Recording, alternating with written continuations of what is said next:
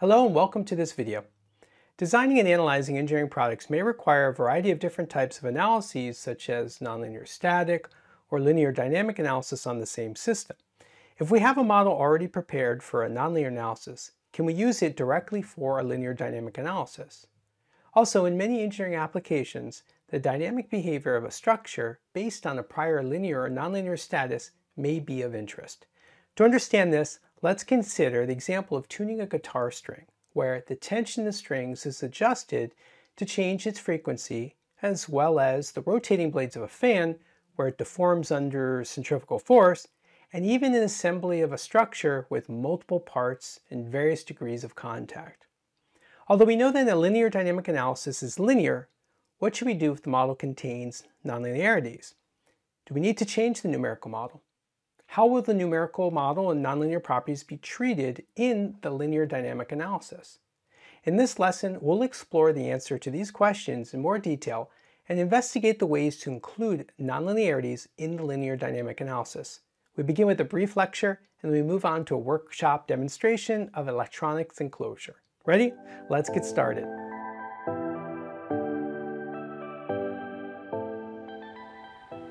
In designing and analyzing a product, we may need to perform different types of analyses for the same system. For instance, let's consider the example of an engine valve cover assembly, which is used to protect the engine's valve train, all while preventing lubricating oil from leaking out.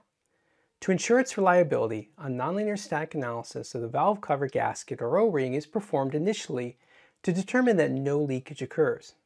Bolts are tensioned appropriately, similar to what's shown here, to compress the gasket or seal sufficiently. The valve cover will see constant vibrations from the engine, so dynamic response may need to be investigated. Preventing resonance, which could lead to unwanted fatigue and noise, is key. In this case, we can use a model set up as nonlinear static analysis and subsequent modal and harmonic analyses. Understanding how a model set up for one analysis will behave in another analysis is important, as we may not wish to develop two or more different numerical models of different types for different analyses. Before we examine how nonlinear properties are treated in linear dynamics, let's first understand the assumptions related to linear dynamics. Many dynamics problems can be solved in the frequency domain instead of the time domain. The study of frequency domain-based dynamics is called linear dynamics. As the name suggests, linear dynamics does not permit direct inclusion of nonlinearities in the solution. It is a computationally efficient method of solving dynamic problems, which provides solution information in the frequency domain. Some of the assumptions related to linear dynamics are: it's based on small deflection theory, which assumes that the displacements are small enough that the resulting stiffness changes are insignificant. The amplitude of vibrations is assumed to be small. The area of contact is fixed, which means that contact is either bonded or sliding no separation only, as in these contacts, the contacting area doesn't change. Vibration of parts coming in and out of contact is not possible in linear dynamics. The material responds in a linear manner such that the displacement is directly proportional to the applied force. If these assumptions do not hold true for a given analysis, then one needs to perform a more computationally expensive nonlinear transient analysis. Now that we've come to know about the assumptions in linear dynamics, let's find out how we can utilize a model containing nonlinearities in a linear dynamic analysis. There are two approaches. The first approach is utilizing the model directly, which ignores any nonlinear effects. For the second approach, we analyze the model using linear perturbation about a nonlinear base analysis. Linear perturbation is a linear analysis with nonlinear pre-stress effects included. In this case, the pre-stress state of the model is captured prior to conducting a dynamic analysis of it. This pre-stress state of the model is based on the status at the end of the nonlinear base analysis. So what this means is you first run the nonlinear static analysis, the base analysis, and then the follow-on linked modal analysis. Although the reference configuration for the linear dynamic analysis is based upon the nonlinear results, we should keep in mind that the dynamic analysis is a linear perturbation, or small variation about this base state. Further details on the linear perturbation method can be found in the Ansys Innovation course titled Performing Pre-Stress Modal Analysis. Let's now look at the different types of nonlinearities that can be present in the base static model and how they are handled in the linear dynamic analysis in both approaches mentioned prior. First type of nonlinearity that we'll discuss is the contact nonlinearity, which exists when a part comes into or goes out of contact with another part. For the case of the direct modal analysis, the initial contact status is evaluated. It's useful to insert a contact tool and contour the initial contact status to check. The status will indicate far, near, sliding, or sticking behavior, and we can use this to understand how the region of the contact will be treated in the linear dynamic solution. If a nonlinear contact, such as frictionless or frictional, is present, then we do not need to change it to a linear contact before conducting a linear dynamic analysis, as long as we understand how these nonlinear contact behaviors are treated in the modal analysis. The pinball region of the contact plays a role in how the contact is treated. The pinball region is set in the details. A deeper discussion on the pinball region can be found in the course titled How to Set Up and Solve an Interference Fit Using Ansys Mechanical. Now, if the distance between the contact and target is larger than the pinball region, then the contact status will report far. If it is less than the pinball region but not touching, the status will report near. And if it's touching, the status will report sliding or sticking depending on the contact specified and frictional settings. Now, if the contact status is sliding or sticking, rough and frictional contact with mu greater than 0 get converted to bonded contact, and frictionless becomes no separation. If the status is near or far, then all three nonlinear contacts are ignored. They'll be considered open throughout the solution, resulting in free motion in both the normal and tangential directions.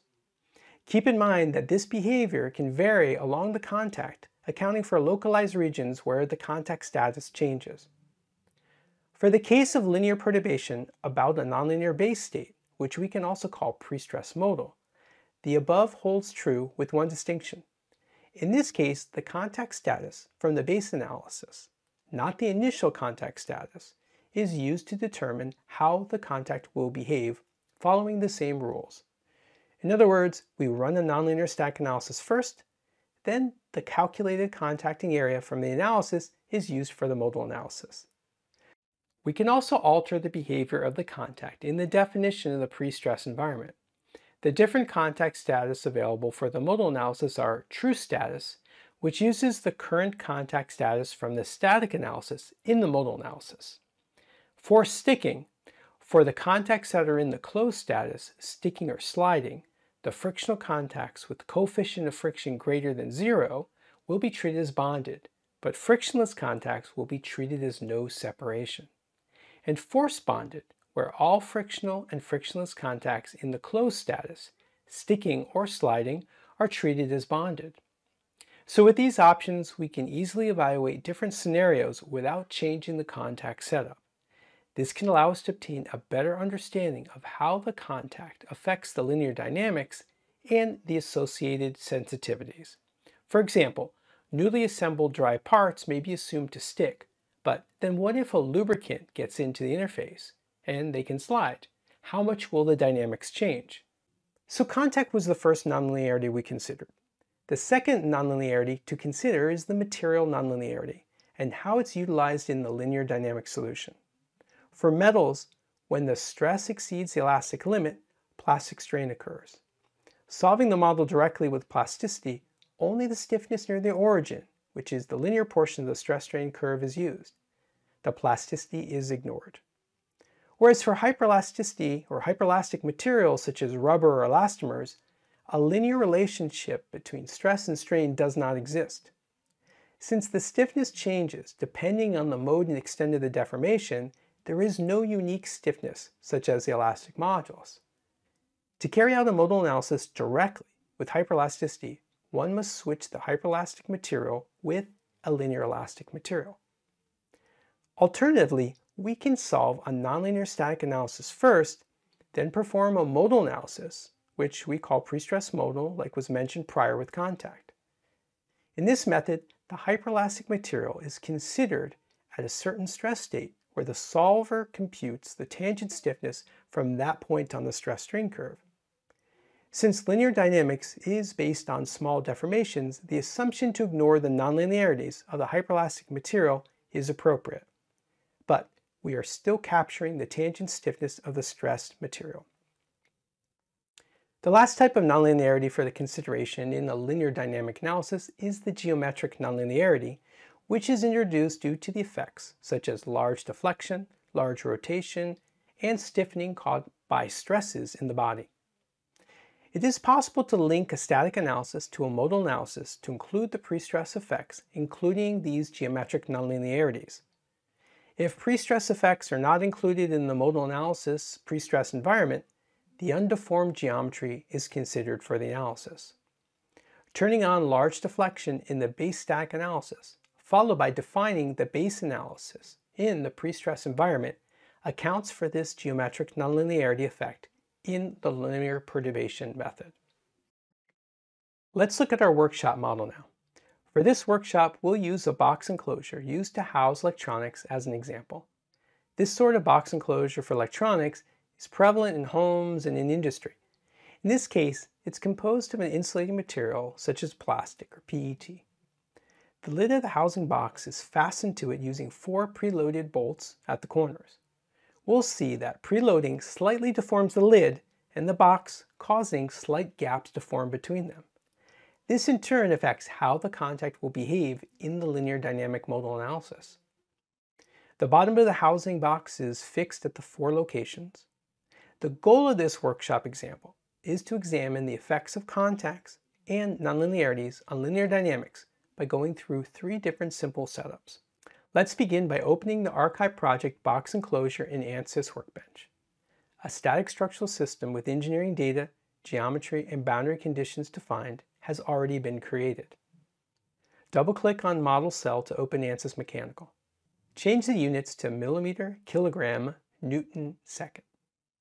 Click on Geometry branch and see that we have 2 geometries, lid and housing, both of which are assigned plastic PET, which can be checked in material assignment. In the Connections branch, we will see the 4 beam connections that are already created, which represent the bolts at the 4 corners. The mesh is already generated for this model, and if we click on Mesh branch of the tree outline, we can see that the element size used here is 5 millimeters. Click on the Static Structural branch. In the Analysis Settings and Step Control, the number of steps is set to 2, and in the Solver controls, large deflection is turned on. Click on Fix Support to visualize how the housing is fixed at the 4 corners. To account for preloading at the bolts, we have included bolt pretension for all the 4 bolts. The magnitude of the preload is 500 newtons, as can be seen from the tabular data. In the first analysis step, we pretension the bolts. In the second step, we lock the bolts. To learn more about bolt pretensions, please see the Ansys Innovation course titled Modeling the Bolt and Preload. Let's now set up the first case. Click on the contacts and select the contact region. Change the type of contact from bonded to frictionless. Let's solve the model. Right-click on Solution, insert Contact Tool. Right-click on Contact Tool and select Evaluate All Results. Expand the Contact Tool branch by clicking on the plus symbol. Click on Status. As we can see, the contact status shown here is either sliding or near. This is because frictionless contact is used between the lid and housing. In the Home tab, pick Analysis, then Modal. Click on Pre-Stress, then choose Static Structural. The contact status is kept as True Status, which is the default option. Supports are not needed to be added in the modal solution since they are already defined in the static analysis. In Analysis Settings, change the max modes defined to 60.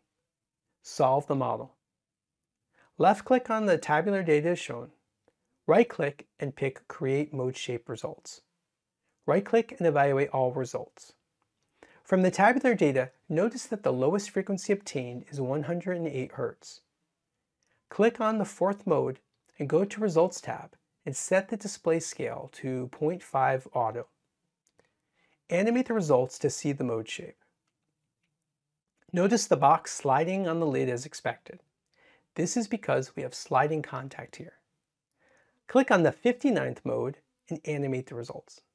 Notice the lid separating from the box and pulling away in the Y direction. This is because there we have near contact status. Let's now look at a second case. Go back to Connections branch and change the contact type between lid and housing to frictional. Specify the coefficient of friction as 0.2. Right mouse click on Static Structural and hit Solve. Click on Status and Contact tool. It's showing sticking, sliding, and near contact status. The contact status in pre-stress setting of modal is kept unchanged as true status, which is the default option. Solve the model. From the tabular data, notice that the lowest frequency obtained is 117 Hz. Click on the fourth mode and go to Results tab and set the display scale to 0.5 auto. To observe the mode shapes, animate the results. In comparison to the previous case, notice how the box moves on the lid slightly. This is because the lid can now only slide in places where the contact status showed sliding. The contact area of sliding and near contact is now reduced as a result of the introduction of sticking contact from the change to frictional contact. Since sticking contact status leads to a bonded behavior in the modal, we see a reduction in sliding between the parts. One important thing to note here is that whenever we have sticking contact status, the behavior is bonded. And whenever we have sliding contact status, the behavior is no separation. Let's now look at the third case. We use the same frictional contact with coefficient of friction as 0.2 between the lid and the housing. Thus, there won't be any change in static structural analysis, and hence the contact status will remain the same. It will have sticking, sliding, and near contact status as before. Now click on Pre-Stress and Modal and change the contact status from true status to force bonded. Solve the model. From the tabular data, notice that the lowest frequency obtained is 122 Hz. What force bonded does is it makes the sliding contact type to behave as bonded as well. So now the model is bonded everywhere except the locations where we have near contact status. Click on the 39th mode and go to the Results tab and set the display scale to 0.5 auto. Animate the results to see the mode shape. Notice the lid pulls away from the box in the positive Y direction at the places where the contact status is near. A comparison table is also provided, which shows the contact type and contact status set by the user in each of the three cases mentioned. The contact tool status obtained is as follows. We can also compare the fourth mode shape of all three cases to get an idea of how the contacts behave in different scenarios. As a note, if we wish to investigate the case of the lid not pulling away from the box, then no separation contact could be specified. The contact status in the static analysis would show sliding for all contacts that were inside the pinball region. The no separation behavior would restrict motion normal to the surface. Similarly, specifying bonded would result in a sticking contact status for all contacts that were inside the pinball region. The bonded behavior would restrict motion normal and tangential to the surface. So to conclude, we can say that the contact status from the upstream plays a key role, and one must verify the appropriate status to get the expected modal response. It's also important to understand that the physical results may vary from the simulation because of the underlying assumptions of linear dynamics, but understanding how the contact changes the dynamic response, one can use the tool to bound the problem. I hope this video has clarified how to solve a linear dynamic problem when the base model has nonlinearities. It's important to understand the contact status before solving the linear dynamic solutions. Also, how the material is treated depending on the solution method is important, whether directly solving the modal analysis versus linear perturbation. Thank you for watching, and do check out our other courses to discover more useful learning resources.